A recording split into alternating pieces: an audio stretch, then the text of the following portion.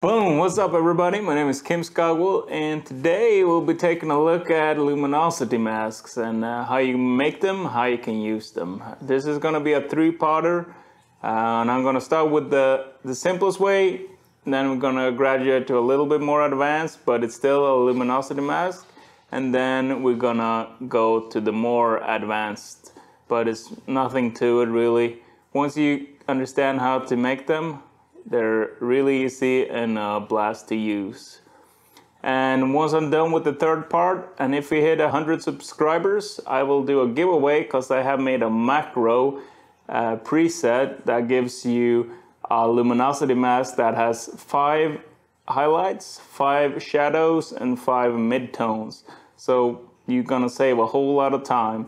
So in part 3, make sure you read the description and see how you can enter. And if you like this tutorial, please hit that subscribe button, that notification bell, and leave some comments down below. We'll see you inside of Affinity Photo.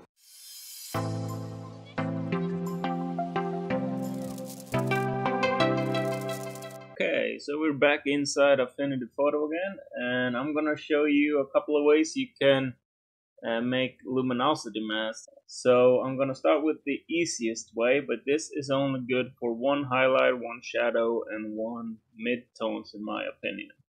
So what you do, make sure you have your image layer selected. You go up to selection or select, tonal range, select highlights. We get all these marching ant up here, and they basically mask out everything but the highlights. So how you use this is you now go over to adjustments, for example. You can choose whatever you want here, but I'm gonna choose levels for this tutorial just so it's easier to see what it is we're actually adjusting. So you hit it, you see we get this box up, we get a layer mask or a mask that is representing all these marching ants here. And we're gonna be adjusting everything that is white, and everything that is black on this mask is not going to be adjusted. So to see what you're adjusting, hit Command or Control D to deselect all the marching ants because you have it here on the layer.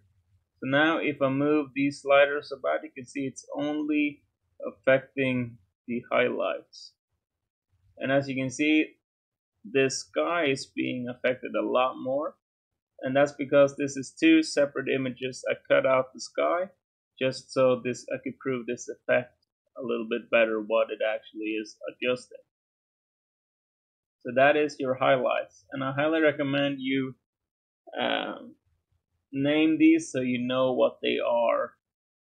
So now we're gonna mark our or select our image layer again. Go back up to select, tonal range. We're going to choose shadows now. You get those same marching ants, but only now they're masking out everything but the shadow areas or the darker areas. So I'm going back here to adjustments, go to levels.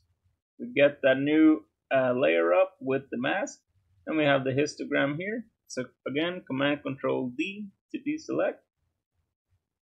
Now you can move here and you can see that it's only the darker parts of the image that gets affected. So I'm gonna just make some really heavy adjustments here so we can really see what is going on. Okay, so now this is the shadow layer. Then we go back and we select our image layer. We go back up here, and I'm pretty sure you know what to do. You go to select midtones. Now you can see new set of marching ants. Then we go here to adjustments again, levels, Command Control D to deselect. We have the new mask here.